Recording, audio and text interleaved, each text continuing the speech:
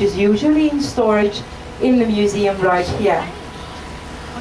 Okay, the enthusiasm is underwhelming. And I wanted to take you to the Hermitage. Well, bummer. Yeah, I feel very sad now. Here on the right, you see the Stopera. The Stopera is a combination between the Stadhuis, that's a town hall, and the opera. They combine the two functions, trying to save some money. Can I just say, whoops, because it didn't really work out. This building combined, the two functions combined,